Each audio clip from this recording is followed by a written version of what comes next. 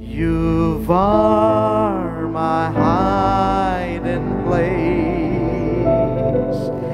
You've always filled my heart with songs of deliverance. Whenever I am afraid, I will trust in you. I will trust in you.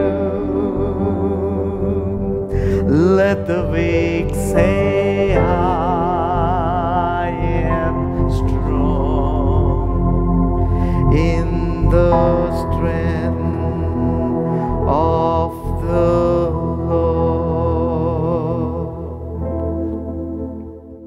ఈరోజు ఎపిసోడ్లో యోసేపు ఒక విభిన్నమైన వ్యక్తిగా మనం చూస్తాం. ఎందుకంటే చెరసాల్లో ఉన్న యోసేపును దేవుడు విడిచిపెట్టలేదు. అక్కడ కూడా దేవుడు వాడుకున్నాడు. ఏ విధంగా వాడుకున్నాడు అనేది ఈరోజు ఎపిసోడ్లో మనం చూద్దాం. మనకి ఏదైనా ఒక మంచి విషయం తెలిస్తే 10 మందికి షేర్ చేస్తాం కదా, అదే ఈ సువార్తను మనం 10 మందికి షేర్ చేద్దాం. ఎందుకంటే యు అండ్ జోసెఫ్ అనే ఈ సిరీస్ చాలా ఉపయోగకరంగా మన జీవితాల్లో మనం అన్వయించుకున్నప్పుడు మన అనేకమైన గొప్ప ఆశీర్వాదాలు పొందుకుంటాం. ఈ ప్రోగ్రామ్ డైలీ మీరు చూడాలంటే జార్జ్ సాంబత్రి అనే మా యూట్యూబ్ ఛానల్ని తప్పకుండా సబ్స్క్రైబ్ చేసుకోండి. మీ ఫ్రెండ్స్కి, మీ రిలేటివ్స్కి షేర్ చేయండి. మరి ఈరోజు ఎపిసోడ్లోకి వెళ్దామా?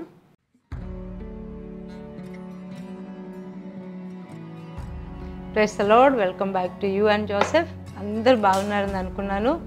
దేవుడు మనకు ఒక మంచి రోజు ఇచ్చారు, మంచి వాతావరణం ఇచ్చారు. So let us spend some time in his presence. Joseph జీవిత కథ నుంచి మనం వెళ్ళినప్పుడు చాలా థింగ్స్ మనం నేర్చుకున్నాను. నాకు చాలా ఫీడ్బ్యాక్ వస్తుంది. చాలా వీఆర్ లెర్నింగ్. మనకు తెలియలేని చాలా జోసెఫ్ హిస్టరీ నుంచి నా లైఫ్తోనే అది చాలా రిలేటెడ్గా ఉంది. సో చాలా రకరకాలైన రెస్పాన్స్ నాకు వస్తున్నాయి. So I'm so happy and I'm pricing God. All glory to God. So now let us look back in to Joseph లైఫ్లోనే చూస్తే మనకు ఒకటి అర్థమవుతుంది. జోసెఫ్ వాస్ డిఫరెంట్ పర్సన్ కదా. ఆయన లైఫ్లో మనం చూస్తే జోసెఫ్ అందరి నుంచి ఒక వేరే వ్యక్తిగా, ఒక వేరే క్యారెక్టర్ లేకపోతే ఒక వేరే పర్సనాలిటీగా మనం చూడవచ్చు జోసెఫ్ని ఇక్కడ. సో మన పాత నిబంధనల్లో మనం చాలా క్యారెక్టర్స్ని మనం స్టడీ చేస్తాం. జెనిసిస్ టు మాలకాయి మనం 39 బుక్స్ నుంచి మనం వెళ్ళినప్పుడు different characters Holi spirit inspire చేసి ఆల్ ద ఆథర్స్ చాలా డిఫరెంట్ క్యారెక్టర్స్ని, చాలా డిఫరెంట్ పర్సనాలిటీస్ని మనకు ముందు ఇలాగ పెయింట్ చేసి ఉన్నారు. అండ్ నోటీస్ మన కొత్త నిబంధనకు వచ్చినప్పుడు కూడా చాలా persons comes in front of us. కానీ అందరి లైఫ్లో ఉన్న కామన్ థింగ్స్ ఏంటంటే అందరూ చాలా ఆర్డినరీ పీపుల్, మామూలు మనుషులే. కానీ వాళ్ళు దేవుడితోనే నడవటం స్టార్ట్ చేసిన అప్పుడు నుంచి they have become an extra ordinary people. వాళ్ళు ఫెయిత్లో అడుగు వేసినప్పుడు నుంచి వాళ్ళ పర్సనాలిటీ చేంజ్ అయింది, వాళ్ళ పర్స్పెక్టివ్ చేంజ్ అయింది, వాళ్ళ అవుట్లుక్ చేంజ్ అయింది.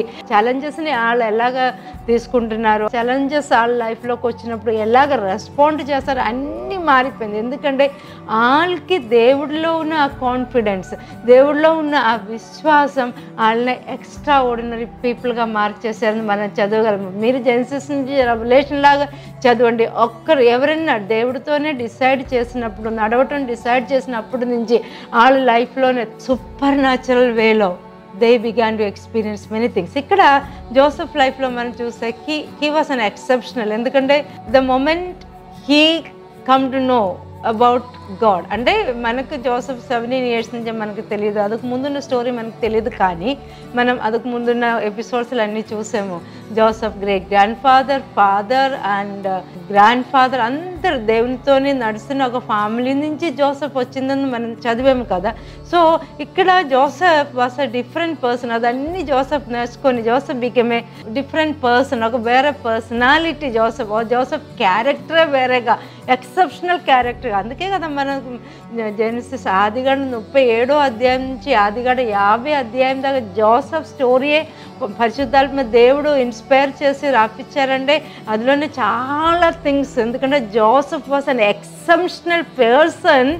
అందుకే పరిశుద్ధాత్మ దేవుడు అలాగే రాపిచ్చారని మనకు అర్థమవుతుంది. అందుకే మనం ఇది ఒక డీటెయిల్ స్టడీగా మనం చేస్తున్నాం. ఎందుకంటే చాలా థింగ్స్ మనకు తెలుసు. జోసెఫ్ అండ్ జీసస్ చాలామంది చాలా రకరకాలైన మెసేజెస్ మనం విన్నాం.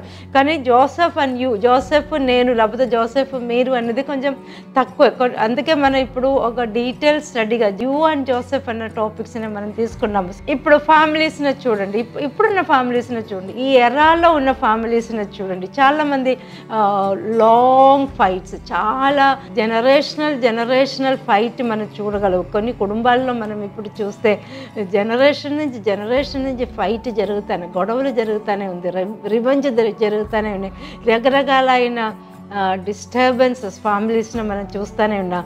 కానీ జోసెఫ్ ఫ్యామిలీ చూడండి, జోసెఫ్ బ్రదర్స్ ఏం చేసినా, జోసెఫ్ బ్రదర్స్ ఎంత రివెంజ్ తీసుకున్నా, Joseph was a different person. That make him an exceptional person in the history.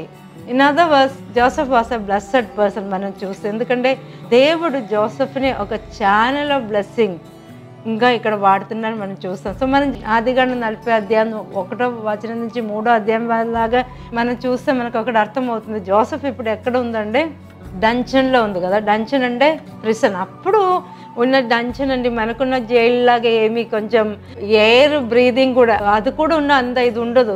Height చాలా తక్కువ. ఈస్టర్న్ జైల్స్ని మీరు ఇప్పుడు కూడా చూస్తే కొన్ని జైల్స్లో డంచన్ ఎక్స్పీరియన్స్, హైట్ చాలా తక్కువ, బ్రీదింగ్ చేయడానికి కూడా ఉండదు, అంత ప్లేస్ ఏం లేదు మూవ్ అవటానికి. So it was really A dungeon when Joseph was in prison. And ఇక్కడ ఇప్పుడు ఏముందంటే జోసెఫ్కి 2 more co-prisoners లేకపోతే ప్రిసన్ మేట్స్ వచ్చారు. వాళ్ళు ఎవరంటే ఫారోస్ చీఫ్ కప్-బేరర్, ప్రధాన cup-bearer and the chief baker. వాళ్ళిద్దరూ ఇప్పుడు ఆ జైల్లోనే ఉన్నారు, లేకపోతే ఆ డంచన్లోనే ఉన్నారు. వాళ్ళు ఎక్కడ ఉన్నారు, ఏ డంచన్లోనే ఉన్నారు, ఏ ప్రిసన్లోనే ఉన్నారంటే జోసెఫ్ ఎక్కడ ఉన్నామో అక్కడ ఉన్నాము. సో ఆ జోసెఫ్ ఉన్న ప్రిసన్ ఏంటంటే attached to the captain of the prison gourd. ఇక్కడ captain of the prison gourd ఎవరు, పోతిఫర్. సో పోతిఫర్ ఇంట్లోనే ఆర్ అటాచ్డ్గా ఉన్న ఒక ప్రిసన్లోనే, ఒక డంజన్లోనే ఇప్పుడు జోసెఫ్ ఉన్నారు. ఫారోస్ ఇద్దరు ఆఫీషియల్స్ కూడా అక్కడే వేశారు. సో ఇక్కడ మనం చూస్తే జోసెఫ్ కొన్ని రోజులు ఆ జైల్లో ఉన్నారు. పోతిఫర్ హౌస్తో అటాచ్ చేస్తే ఆ జైల్లోనే ఉన్నారు. So Potiphar was the garden of the God's of Pharaoh కాబట్టి ఆ జైలు పోతిఫర్ హౌస్తో అటాచ్డ్గా ఉంది. సో విచ్ మీన్స్ ఈ డంచన్ లేకపోతే ఈ జైల్ వాస్ కొంచెం డిఫరెంట్ ఏమో. అండ్ పోతిఫర్ హౌస్ మనం మొన్న చూసినట్టు it was large house hold, చాలా పెద్ద హౌస్ హోల్డ్ అని చాలా రకరకాలైన థింగ్స్ అక్కడ జరుగుతానే, లేకపోతే మెనీ థింగ్స్ ఫర్ హ్యాపెనింగ్ అక్కడ. సో దిస్ 2 people, కప్ బేరర్నే బేకర్నే అక్కడ, దే ఆర్ నాట్ మామూలు జస్ట్ కప్పు బేరర్ లేకపోతే జస్ట్ బేకరే కాదు, దే వర్ 2 పవర్ఫుల్ మెన్. ఎందుకంటే this people would are received a special handling. అందుకే అక్కడ పోతిఫర్ ఇంట్లోనే పక్కన ఉన్న ఒక డంచన్లో వేశారు. మామూలుగా వేరే రకరకాలైన డెంజన్స్ ఉంది. మామూలుగా ఉన్న పీపుల్ని ఇక్కడ పోతిఫర్ ఇంటి పక్కన ఉన్న ఇంట్లోనే అటాచ్ చేసిన ప్రిసన్లోకి వేయరు. ఎందుకంటే ఇది ఆఫీషియల్స్నే వేసిన ప్రిసన్. అక్కడ they were waiting for the judgement. A judgement Pharaoh A judgement ఇస్తారు అప్పుడు దాకా వాళ్ళని అక్కడ పోతిఫర్ హౌస్తోనే లేకపోతే పోతిఫర్ ఇంటితోనే అటాచ్ చేసిన జైల్లోకి ఇస్తారు. సో ఈ చీఫ్ కప్ బేరర్ ఆయనకి ఇలాంటి పొజిషన్ ఎలాగ వచ్చిందో మనం చూస్తే ఈయన రోల్ ఏంటంటే ఫారో ఫుడ్ అన్నిటినీ శాంపుల్ చేసి చూడాలి.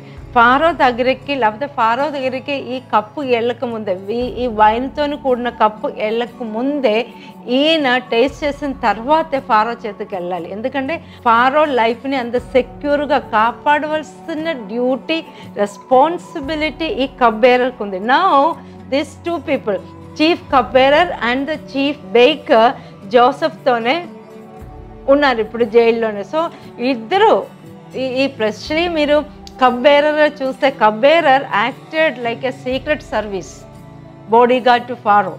అంటే ఫారోకి ఒక బాడీ గార్డ్గా, సీక్రెట్ సర్వీస్లో ఉన్న బాడీ గార్డ్గా. ఇన్ అదర్ వర్డ్స్ మన ఇందులో చూస్తే సెడ్ ప్రొటెక్షన్ మనం ఇస్తాం కదా, అలాగే ఉన్న ఒక ఆయన అనమాట ఈ cup bearer. So he was responsible to ensuring Pharaoh's entire food chain.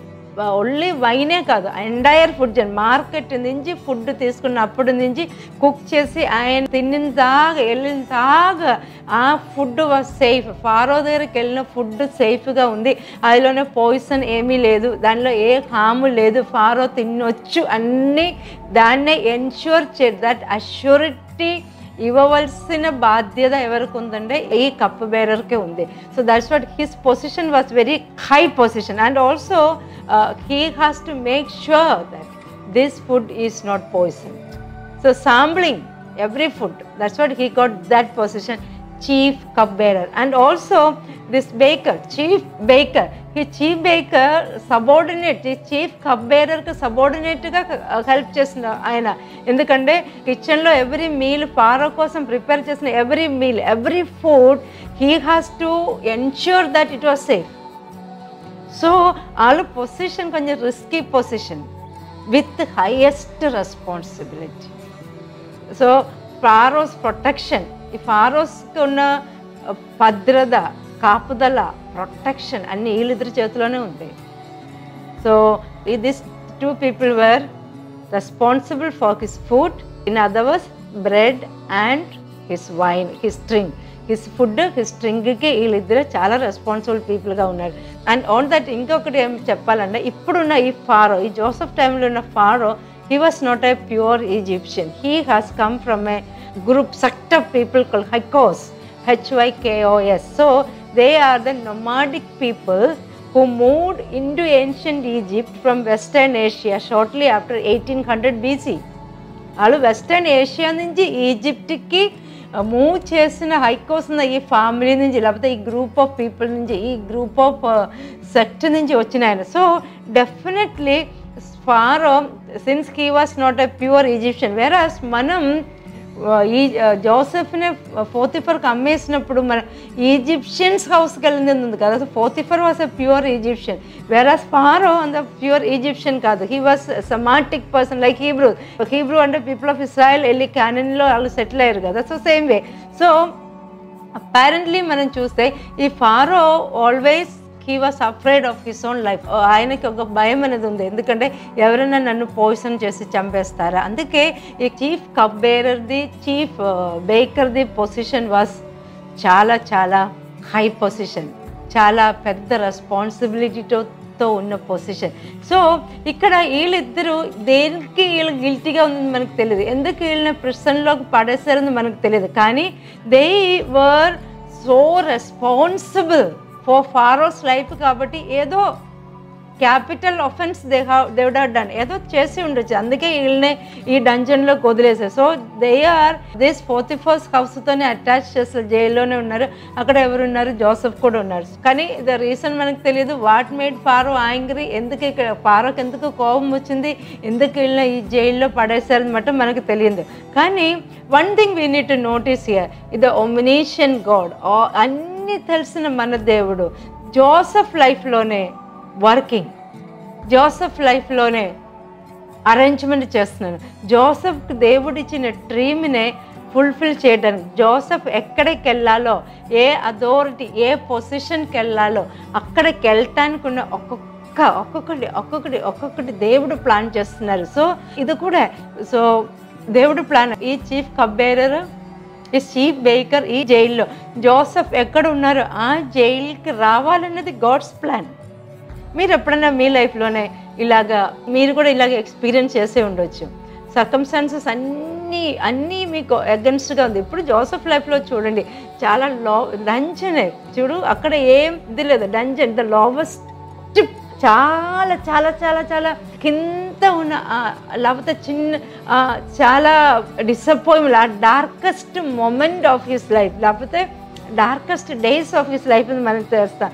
So ఇక్కడ మన అటెన్షన్ ఎక్కడికి వెళ్తుందంటే, ఇక్కడ God was continuously protecting Joseph. ఇక్కడ జోసెఫ్ని ఎలాగన్నా దేవుడు ప్రొటెక్ట్ చేస్తున్నారు. ఇక్కడ ఎక్కడున్న డెస్టినేషన్, డిచ్లో పడేసిన, పోతిఫర్ హౌస్లోనే ఉన్న, డంజన్లోనే ఉన్న, God was working, God was protecting. Even though Joseph was sent through many trials కదా, మనకు తెలుసు జోసెఫ్కి ఎన్ని ట్రయల్స్ కానీ నథింగ్ హ్యాపెన్ టు జోసెఫ్. ఇలాగ మీ లైఫ్లో కూడా మీరు రకరకాలైన ట్రయల్స్ నుంచి, టెస్ట్ నుంచి వెళ్ళినా కూడా దేవుడు హస్తం అనేది, ఆయన చేతులు అనేది మిమ్మల్ని ప్రొటెక్ట్ చేస్తూనే ఉన్నారు.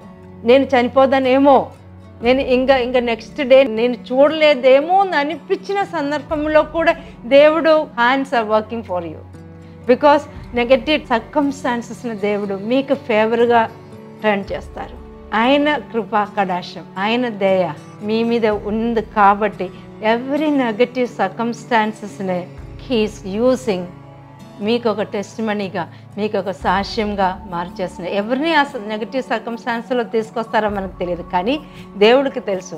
ఎవరిని నీ నెగటివ్ సర్కమ్స్టాన్సెస్లో తీసుకొచ్చి మిమ్మల్ని ఆ నెగటివ్ సర్కమ్స్టాన్స్ నుంచి బయటకు తీసేసి మీకు ఒక టెస్టిమనీ ఇవ్వటానికి కొన్ని థింగ్స్ మన లైఫ్లో జరుగుతాయి. కానీ మన లైఫ్లో టెస్ట్ వచ్చినప్పుడు దేవుని ఇచ్చిన మన ఫెయిత్ మీదే టెస్ట్ వస్తుంది. ఆ టెస్ట్ వచ్చినప్పుడు stand firm in the lord and gives might. That's what. In other words, your test will become a testimony one day. Hallelujah. So don't give up. Doctor's report bad ga vachinda meeku. Me financial report is very bad. Bank has given you the last warning because you have to pay the loan. మీ దేవుడికున్న సామర్థ్యత ఏంటంటే super naturally ఆ డెప్ట్నే cancel చేయడానికి ఉన్న సామర్థ్యత ఆయనకు. హల్లెలూయా. So trust him and move forward. Don't give up. Joseph life చూడండి, మీకు చాలా Joseph లైఫ్లో similarities ఉంది. జోసెఫ్ ఎక్కడ దేవుడిని వదిలేయలేదు. అన్నిటిలో the lord was with him, the lord was with him, the lord was with him. Hallelujah. So the same God yesterday, today and for ever. Joseph టైంలో ఇప్పుడు కూడా same God. He is able. With God nothing is impossible. దేవునితోనే అసాధ్యమైనది ఏమీ లేనే లేదు కదా. So let us trust him and shall we pray. Father, we thank you and we praise you for this wonderful, beautiful morning you have given to us. Yes, Lord. Many times the circumstances are against us, Lord. The news which we receive, it is against us, Lord. The report which we receive, it is against us, Lord. But we know that your hand is upon every circumstances, on every news and every report which we receive, Lord, because we trust the living God. Lord, I pray for all your children, those who are going through these kind of circumstances, bad report, negative circumstances, last warning from the banks, children's fees, last day due to pay for children's fees, so many circumstances, Lord. Sickness, Father God, court cases, Father God. Lord, we decree and declare right now, Lord, we know that there is a deliverance for them, Lord, in the name of Jesus Christ of Nazareth. And supernatural cancellation of the debt, Father God. Supernatural healing, Father God. Supernatural deliverances for your children, Lord. We thank you and we praise you. In Jesus' mighty name we pray. Amen. Amen. Hallelujah. Have a blessed day.